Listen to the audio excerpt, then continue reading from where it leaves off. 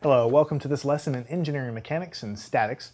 We're going to work our final problem that deals with the dot product. It's not really any more complicated than what we've done before, but we're just getting practice with different ways of handling it. Basically, we have a three-dimensional problem like this. The blue lines you can think of sort of as a pipe, so you have some pipe going straight up the z-axis, and then the pipe continues on parallel to the y-axis, kind of forming this dog-leg looking thing here.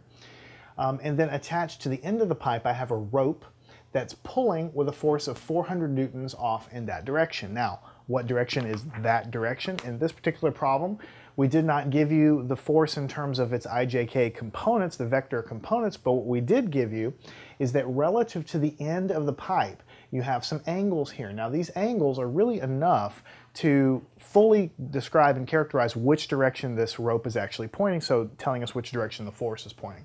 The way that I'm trying to draw it here in three dimensions is basically the angle from the rope down to the plane, to the XY plane. You can see that's how kind of have the XY plane dotted in here.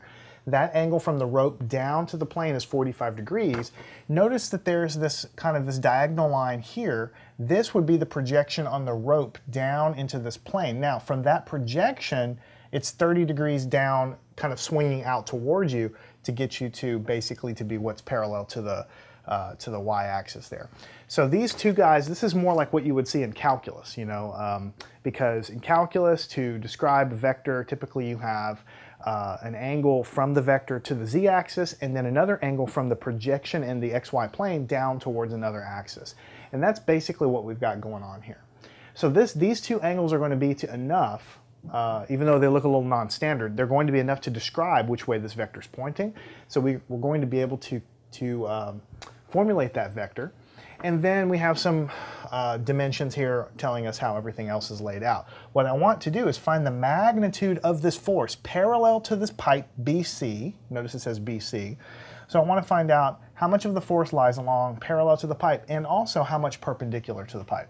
This is fairly easy to visualize. If I have a pipe sticking up out of the ground like that and I tie a rope to it and I pull obliquely on it, some of the force is going to be transmitted parallel to the pipe, kind of dragging it this way, and some of the force, because of the angle of the rope here, is going to be trying to pull it perpendicular.